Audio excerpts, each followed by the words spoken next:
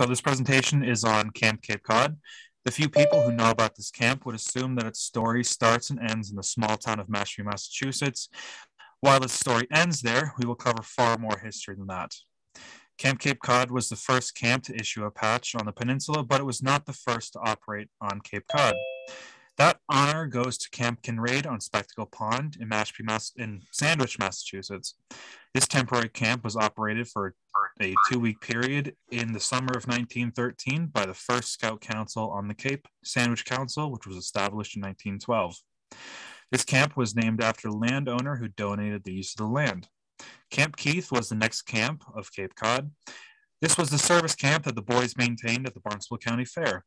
From at least 1913 to at least 1918, the Scouts administered aid and performed Scoutcraft demonstrations for the patrons of the fair. This camp was named after Evan S.S. Keith, a benefactor and vice president of the Barnstable County Council, who donated the use of various equipment for the boys to use. He was also the owner of Keith Car Manufacturing Company in Sagamore, Massachusetts, and was a Massachusetts state senator who held the scouting movement in high regard. Keith also let troops use land on his railway car manufacturing plant as a temporary camp. This camp was also given the same name as the one at the Barnstable County Fair, Camp Keith. The land that Camp Chilliwacket was located on was purchased in 1914 in Eastham, Massachusetts by an unknown party. We don't know what camp council this camp was associated with or if it even operated at all. Only 2 newspaper articles have been found thus far regarding this camp. The 2 camps operated by the Barnstable County Council was Camp Russell and Camp Marston. These 2 camps were named after a father and son. The son, Howard Marston, is arguably the father of scouting on Cape Cod and served as a vice president of the Barnstable County Council. In 1916, when the council was searching for a parcel of land for a permanent camp location, they acquired a piece of land that Howard Marston's father actually laid out some years before and was named in Russell Marston's honor. Camp Russell closed its doors in 1924. This was also the year Howard Marston passed away. During the summer of 1924, a temporary camp was held somewhere in Vermont. Camp Marston was named in honor of Howard Marston's devotion to scouting in the last years of his life. The last early camp on Cape Cod was in Truro, interestingly enough, called Camp Truro. Camp Truro was a temporary camp operated for the Scouts of the Fall River Council. In the summer of 1920, Fall River Boy Scout Band left Fall River and made their way to the Cape, where they performed concerts across the county. During their short stay down Cape, the boys maintained a campsite in the dunes for several days. These were the various camps that have been uncovered on Cape Cod prior to 1925. No patches were issued for any of these previously mentioned camps. Hopefully more will come to light through continuous research. Following the dissolution of Barnstable County Council in 1925, the newly formed Cape Cod Council needed a camping location to facilitate the scouting program.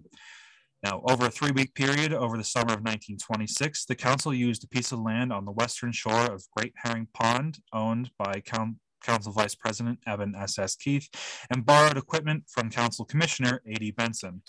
The temporary camp was devoted to scout advancement for the first 2 weeks, and the 3rd week was devoted to patrol leader development. By all accounts, the first camp on Great Herring Pond was a great success, though no patches were issued for this first Camp Norse. Here are some photos from around the camp during the first year, showing some various scouting activities, including signaling, swimming, first aid, physical exercise, and the ever-important flag-raising ceremony. Not pictured is the camp's very own sloop that they used on the pond, the Black Duck. Now, these photos came from a 12-page pamphlet put out by the council in late 1926. These are the only photos of this camp during this 3-week period. Film reels were taken of the scouts going about their activities, although the whereabouts of these reels are uncertain. Over the winter of 1926-1927, Cape Cod Council purchased a 55-acre parcel of land on the eastern shore of Wakepee Lake in Mashpee, Massachusetts. This camp was also named Camp Norse. Now, equipped with a mess hall, kitchen, ceremony field, and a cabin, which served as a camp headquarters. During the only year that it was named Camp Norse, it also played host to a number of events, including hosting the Cape Cod Chamber of Commerce with a clam bake cooked and served by the Scouts of Cape Cod. The camp also hosted several camporees and field days. Like most other camps, Camp Cape Cod had its own Honor Camper Award. The Bacon Honor Award was introduced in 1927 at the permanent location of Camp Norse in Mashpee. This award was named after Council President Dr. Gorham Bacon of Yarmouthport. The Bacon Honor Medal was only awarded to those scouts who attended summer camp and, quote, whose work and conduct received the unanimous approval of the camp staff, end quote. This medal was also a significant deal to the camp and council because although it was an honor earned at the camp itself, the actual Bacon Honor Medal was presented yearly at the council meeting in the fall of the year. Although no image of this medal has ever come down to us, on the right side is an artist's rendition of the medal. Between 1927 and 1930, over a dozen scouts were awarded this medal from all over Cape Cod. As an aside, one Falmouth scout who was awarded this medal was Minnow Tripp. Second-class scout Tripp, the youngest recipient of this award at age 14, which is why he was selected to join 3 other Cape Cod scouts at the 1929 World Scout Jamboree in England. 2 other notable members of the 1929 contingent were Ronald Brogan of Hyannis, the Cape's first Eagle Scout, and their leader, Wilfred Slade of Provincetown, the Cape's first Lone Scout. At the 1928 council meeting, the name of the campsite on Wakeby Lake was changed to Camp Cape Cod. The camp kept its name until it was sold off in 1933. Starting in 1929, Norumbega Council took joint ownership operation of Camp Cape Cod. This was also the year that the camp was finally issued its first patch. A felt red inverted half dome with a white felt sailboat and a navy blue felt CC inside of a larger navy blue C in the top left corner. These patches were all handmade, so each one is slightly different. These patches also almost never come up for sale and are highly sought after by those who collect New England and early camps. In the 1930s, a second patch was also issued for the camp, a light blue felt circle patch with an orange felt border, orange felt map of Cape Cod, and a white felt sea and herring gull stitched over the map. This patch is also incredibly rare. I personally only first saw this patch when I started talking to Rob Cutts about Camp Cape Cod. This patch too also never comes up for sale and is also highly sought after. In 1931, Norumbega Council assumed full control of camp operations, complete with a full staff and equipment from Newton, Mass. The first nail in Camp Cape Cod's coffin came in January 1932. Cape Cod Council was feeling the effects of the Great Depression and decided to consolidate its operation. Liquidating the camp was just one part of the process. Some other parts of that process included getting rid of all other parts of the council outside of Barnstable County. The town of Plymouth County went to Anawan Council, and the 2 islands of Martha's Vineyard and Nantucket went to New Bedford Council. The islands wouldn't come back to Cape Cod Council for another 20 years when they both left Cashlot Council after years of dissatisfaction.